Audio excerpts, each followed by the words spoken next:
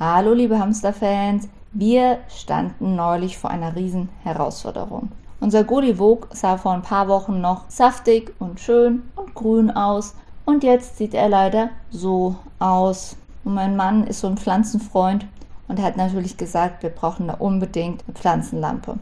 Er hat sich jetzt so eine Mini-Lampe gekauft und die dann irgendwie in einer aufwendigen Aktion an das Terrarium befestigt. Der Hamster war also super neugierig. Wir haben ja auch für die Installation so ein bisschen was von seiner Einrichtung beiseite geschoben und da muss er natürlich erstmal gucken, wo ist das? Ist alles noch da? Ist meine geliebte Kugel noch da? Sind meine Kokosnüsse noch da? Und danach war er sehr neugierig, hat geguckt, was macht mein Mann? Was geschieht da? Hier so ein super niedliches Bild, wo es sich gerade so ein bisschen festklammert, weil mein Mann das Terrarium von der Wand weggeschoben hat. Ja, wir haben ja unser Terrarium maßanfertigen lassen und da haben wir eben auch darauf geachtet, dass wir für Kabel so eine kleine Öffnung in der Wand haben. Und die war bisher verschlossen mit so einem Plastikknauf. Er ist dann so ein paar Minuten ganz aufgeregt um dieses Loch herumgeschlichen.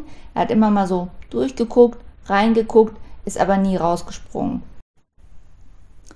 Ja, unser Hamster ist jemand, der eigentlich keine großen Höhen runterspringt.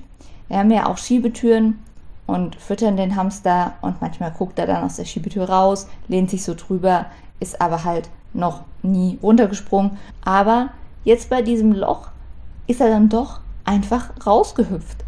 Und das war überhaupt nicht voraussehbar, weil er einfach so oft an diesem Loch vorbeigelaufen ist und nichts passiert ist.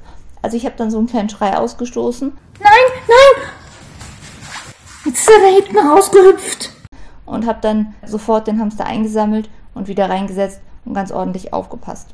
Der Hamster wollte dann noch ein paar Mal irgendwie aus dem Loch raushüpfen, aber wir haben es dann verhindert. Wir wissen nicht, was ihn daran so interessiert hat, weil eigentlich steht ja dieses Terrarium so halb hinter so einer Mauer und wir wissen gar nicht, warum er das interessant findet. Naja, unser Hamster halt.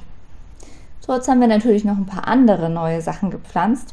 Unser Katzengras ist ja auch so ein bisschen eingegangen. Wir hatten 2 große Büschel Katzengras und leider haben wir jetzt nur noch einen. Ja, wir haben dann neues Katzengras gekauft und jetzt haben wir so ein richtig schönes Trio von Katzengrasbüscheln und darunter die Kokosnuss. Und total lustig ist, dass der Hamster sich total gern darunter aufhält. Er spielt so mit seinen Fingern an dem Katzengras, also mit seinen Pfoten. Und er ist halt auch einfach total neugierig. Und wir haben jetzt angefangen, so Futter zu verstecken in dem Katzengras. Und er liebt es halt, da ewig zu sitzen und zu mampfen und das Futter einzusammeln. Ja, wer sich jetzt noch Sorgen macht um dieses Kabel, was man da sieht, ja, wir haben eine Kabelkanalleiste gebaut, sodass der Hamster das Kabel nicht anknabbern kann. Das sieht man jetzt auf dem Video nicht, aber dem Hamster wird auf jeden Fall nichts passieren. Und wir sind sehr happy, dass jetzt alles wieder schön grün ist und wir überlegen dann, vielleicht in 2-3 Monaten komplett das ganze Terrarium mit Terrarienerde zu gestalten. Momentan sind wir ja noch so halb-halb. Okay, dann vielen Dank fürs Zuhören und ich würde mich über ein Abo und über einen Daumen hoch freuen. Und sage Tschüss, bis bald.